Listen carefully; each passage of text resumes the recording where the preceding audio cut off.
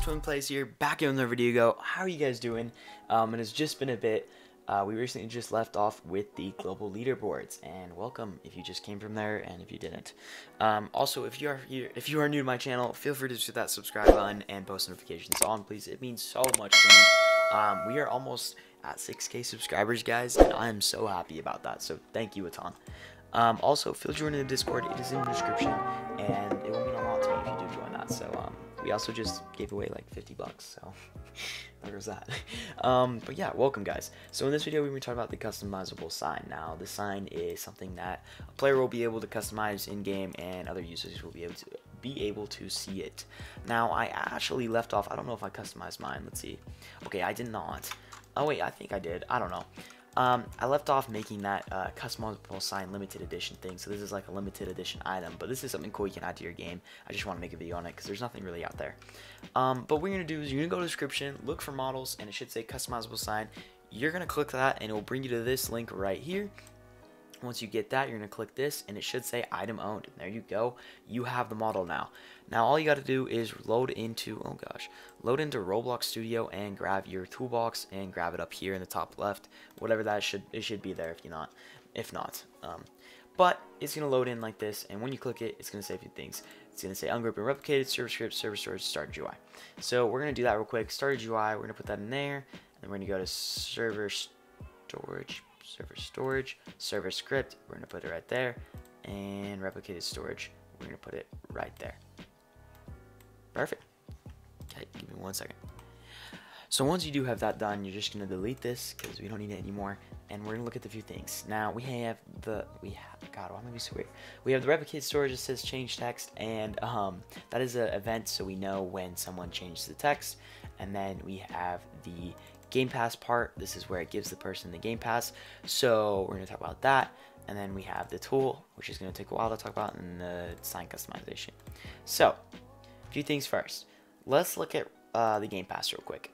All you got to do is create a Gamepass for this, or you can put it in their script, or just as a starter thing. You just drag it and put it in starter player if you want that. But what it's doing is right here is you're just going to change this to your Gamepass ID. If you don't know how to do that, you just go to your game, go to store, and then you create a Gamepass, or just do that, and you grab your 9 number. So once you do have that, basically what you're going to do is you're just going to change this 9 number right here. And if you do ever change this name right here, this customizable sign, you're gonna have to change this too. But at the moment, what we're doing is we're just gonna do where if the player has the Game Pass, we're gonna check the game storage for that tool, and we're gonna give it to them when they leave, when they entered, all that kind of jazz. So that's that. It's pretty simple. So you're gonna have that, and then we have the change text event, which we're gonna talk about. But this is the sign. Let me actually just bring this out to you guys so you can look at it real quick. Inside the sign, we have the sign part and the handle.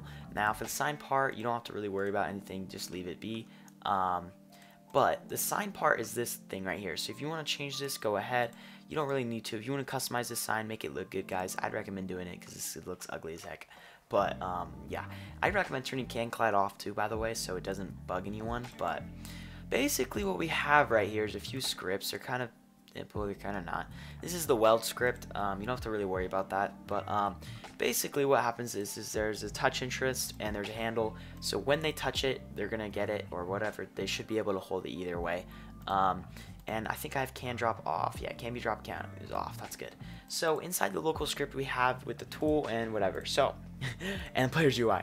So when the tool gets equipped and when it gets unequipped, basically what we're going to do is make it so when they equip it, so they pull it out, the GUI is going to pop up for them to customize it. When they unequip it, the GUI is going to be false. They're going to turn it off. So that's what we have for that.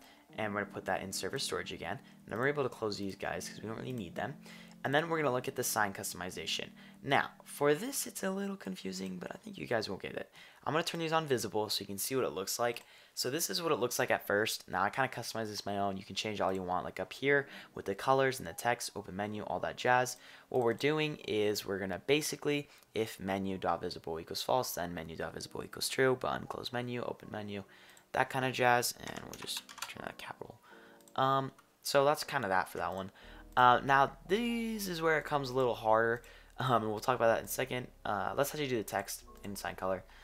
You can add all the ones you want actually. So like over here, you're actually gonna see real quick. There's like a dot to it, and I'll show you how to do this. But what we're doing is basically grabbing the local text part of the sign, like the text color, and we're changing it right here. So if you want to create your own, you'll just duplicate this right here and click duplicate, and then you'll change the name. So we'll go, let's say brown,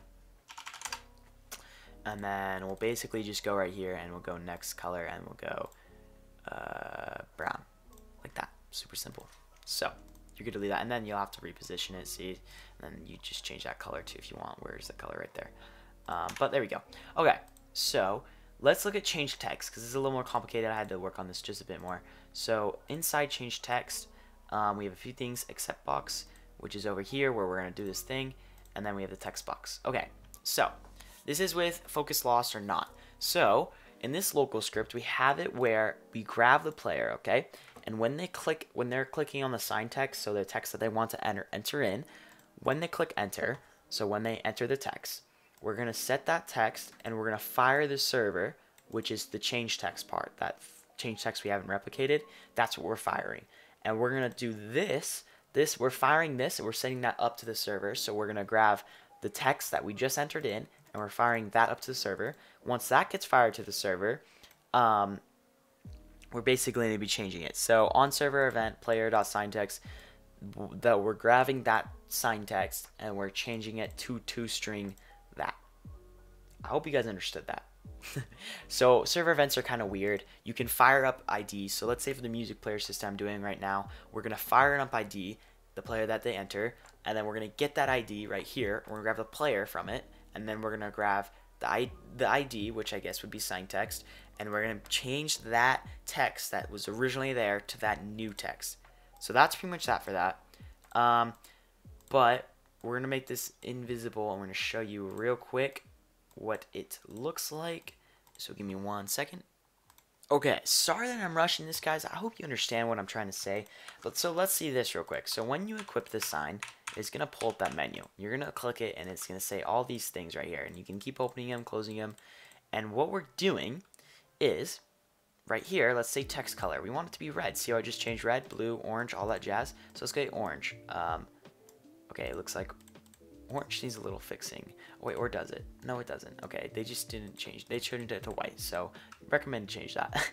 So as you can see, it changes the text color, so that's really cool. And then right here, let's say, okay, sub to twin. There we go, baby. There we go. That's that. So that's what you got to do. It's super simple. So as you can see, it just happened. So now that works. And then when I pull it out, it's all the same because it's still in the thing. We'll go, okay, you're bad, kid. Okay, and I hope this has filtering. I don't know if it is. I think it does. Let's pray. We pray it does. Okay, so I hope you guys did enjoy this video. Please hit that subscribe button. It is in the description. And I will see you guys in the next one.